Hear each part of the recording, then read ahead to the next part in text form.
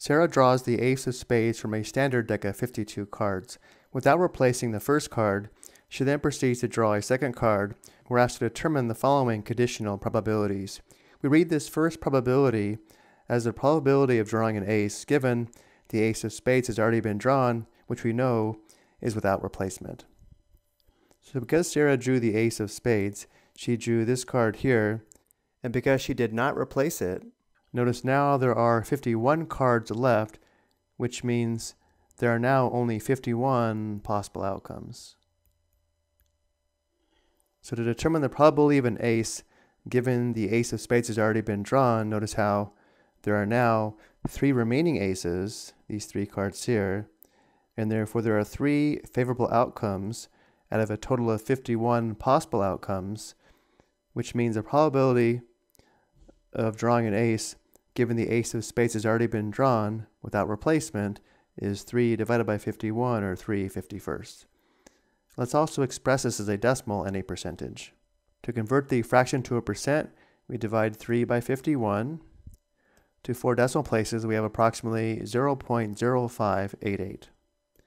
And 0.0588 as a percentage is 5.88%. Just keep in mind, the fraction is exact, the decimal and percent have been rounded. Now we want to find the probability of drawing a spade, again given the ace of spades has already been drawn and not replaced.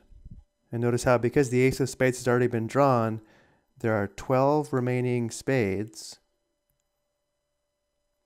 meaning there are 12 favorable outcomes out of a total of 51 possible outcomes. The probability of drawing a spade given the ace of spades has already been drawn is 12/51, or 12 divided by 51, which is a decimal to 4 decimal places, is approximately 0.2353, which is 23.53%. Let's take a look at 2 more examples. Next, we have the probability of a heart given the ace of spades has already been drawn. And again, we know it's without replacement. There are still 13 hearts in the deck out of the 51 cards, and therefore there are 13 favorable outcomes out of a total of 51 possible outcomes. The probability of a heart given an ace of spades has already been drawn is equal to 13/51, or 13 divided by 51, which is approximately 0.2549, which is 25.49%. And for the last example, we're asked to determine the probability of drawing a 2 given the ace of spades has already been drawn and not replaced. Because 4 of the cards are 2s, there are 4 favorable outcomes out of a total of 51 possible outcomes. The probability of drawing a 2 given an ace of spades has already been drawn is 4/51, or 4 divided by 51,